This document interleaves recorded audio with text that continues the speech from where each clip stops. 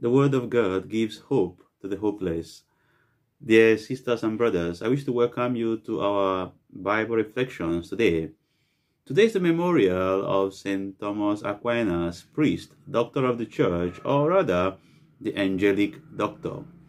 Today, Mark tells us about the encounter Jesus had with his disciples on that stormy, turbulent journey. Jesus asked his disciples to take him that they may cross over to the other side of the sea.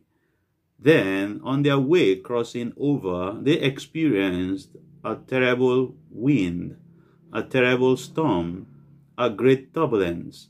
And Mark tells us that Jesus was, resting his head on the cushion and he was sleeping very comfortably. Then the disciples said to him, "Teacher, are you not concerned that we are going to perish?" And Jesus woke up, spoke to the wind, commanded the wind to be quiet, and there was great calm. And Jesus asked them, "Don't you have faith yet?" And the people were filled with awe. There are so many lessons to learn from this passage. The first thing I like us to think about is about the reality of crossing over.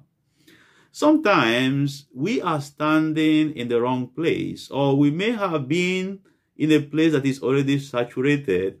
Sometimes we need to make a move, because most of us are just in a certain place, in a certain relationship, in a certain business, without even thinking about, increasing our horizon. Being contented is not synonymous with being lazy. God created us, as we said yesterday, that we may grow. So it's always necessary for us to cross over. Don't just remain in one place and keep on complaining. Things are not good for me, things are not good for me, but you are just in the same place. How do you, expect a new result while you are still using old method? If you want to have a new result, a better result, a successful result, if I may put it that way, then you have to try a new method. You can't be using old key to open a new door. The door will not be opened. So there is this necessity for us to really cross over. Movement. Movement is, it's a human act. Because most of us are just standing in one place like a tree. Don't be like a tree. Move. When things are not working the way they should, and you have done your best as a human being, you have prayed, try to ask God for what he wants you to do. But don't just remain there and say, keep on complaining. Move. You are not a tree. Move. It's important for us to know this, that Jesus was very flexible. He moved from place to place. He asked his disciples to take him, that they may cross over. And this brings me to the second thing I want to talk about, and that is about the obedience of the disciples and the apostles. Remember that Jesus requested that they take him over, to cross over, even though there were so many people there. The attention was great. But even though the attention was great, Jesus knew the time to detach. He knew the time to separate. He knew the time to break away from the great crowd. Ordinarily, we like to be where things are happening, when people are dancing and the attention is all there. But Jesus wanted them to move away. The good thing about the disciples is that they did not argue with Jesus. They did not say, "Okay, let us remain here and enjoy the popularity and the fame." No, they did not say that. They were very open to his request, and they obeyed the request he made, because the Bible said they took Jesus into their boat. And that brings me to the third thing I want to talk about. Wherever we go, do you bring Jesus along with you? Or do you just go on your human strength and human intelligence? In my midday prayer today, I prayed for students. There's always a difference between intelligence and wisdom. Wherever you go, in your relationship, in your business, in your marriage, in your education, in your profession, in your vocation, do you bring Jesus along with you? Or do you just go alone? I formed the habit of putting sacramentals in my pocket wherever I go. Of course, that is not a charm. But each time I look at the rosary, it reminds me that, oh, I am still in union with our Blessed Mother Mary. I'm in union with our Lord Jesus Christ. I'm in union with the angels and saints. It gives me confidence. So the question is, wherever we go, do we bring Jesus along with us? Or do we just go alone, believing that we can do those things as human beings through our human powers? But let me tell you, those who try to do things through their human intelligence and energy and capabilities and skills, most of them failed, if not all of them. It's always good to bring God along wherever you go. Make a space for God. And that's actually what is humility. Humility means that you know your place, I know my place, and our place is that we are nothing without God. And since we are nothing without God, we have to create space for Him and bring Him along with us wherever we go. Because with God, everything will work according to His gracious will. The fourth point I like us to think about is that we are Christians does not mean that we are exempted from relational turbulence or business crises or family trials or sickness or misfortunes, whatever we may call it. And by the way, God did not create the world perfect, and He did not create the world bad or imperfect. Rather, He created the world very good.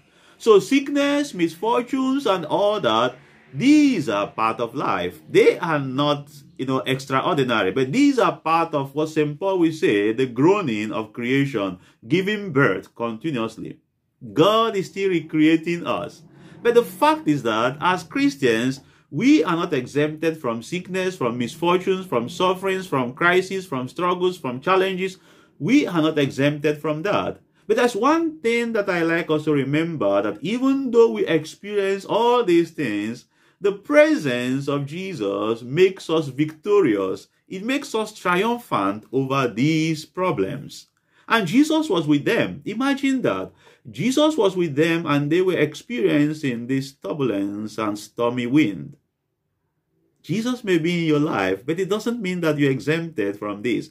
But one thing that we are very sure, that when Jesus is in your life, things may shake you. Your life may shake, even almost breaking, but God gives you, through the presence of our Lord Jesus Christ, the grace of resilience. Your turbulence, your crisis, your trials, your challenges, they may shift you, they may shake you, but they will never break you. They will never break you because you are with God, and God is unbreakable. God is absolute firm, and He grants us the same grace for resilience when He is allowed to be with us. Because God will never force Himself on us. God respects our freedom. But remember that as Christians, as I said, we are not exempted from misfortunes and sufferings. Even in the moments of these things, God is with us and Jesus is walking with us. But the question is, what is our response, or what is our attitude in the moments of our turbulence? Are we overwhelmed by our situation, by our crisis, in such a way that we forget that God is with us? Because it's very easy for us to forget that, oh, Jesus is walking with me, even in the moments of my crisis, that I do not focus on the crisis. Of course, I recognize the crisis, but I focus on Christ. So what is our attitude? We run away from God, we run to the native doctors, or do we remain with Jesus in the moments of our crisis? Those who run to human beings, those who run to Babalawo, to Abolario, to quack doctors, to native doctors, you are actually increasing your problem. You are increasing your problem when you lay down your problems in front of human beings. Because the only one who can give solution to our problems is Jesus. So if you want your life to become more miserable, even as it is already, then entrust your worries into human beings or into the hands of quack doctors and medicine men and women. Then there's going to be a time when you are going to cry and regret whatever you may have done. But that is not our prayer. But the fact is that, what is my attitude in the moments of my crisis? I pray harder or I stop praying. Our knowledge of God, of course, determines our reaction and our response in the moments of crisis.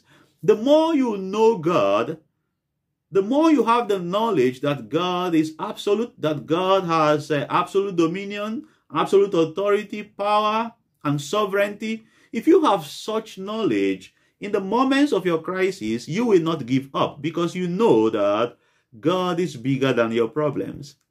I don't tell God I have big problems, but I tell my problems I have got a big God.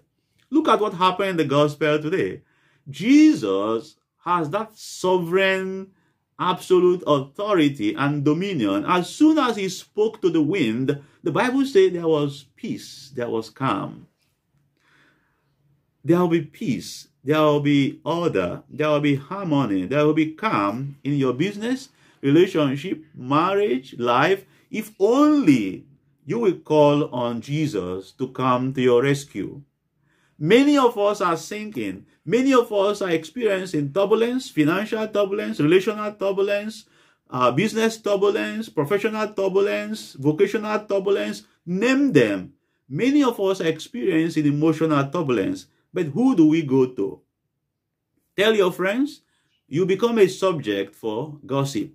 But tell God, he will never divulge your secret to anyone. The best person you can divulge or you can tell your secrets to is God, because God will never discuss your secret with anyone. But tell human beings, your problem will be increased and multiplied. So, dear brothers and sisters, let us remember that when all these things were happening, Jesus was sleeping in a very peaceful way. That's to tell you that nothing can shake God. In Jesus is a source of peace. In Jesus is a source of calm and serenity. Whatever that is going on in your life, entrust them into the hands of Jesus, and you will see that everything will change. Thank you for listening to this reflection, and please do well to share it. Please do well to share it. God bless you. Thank you.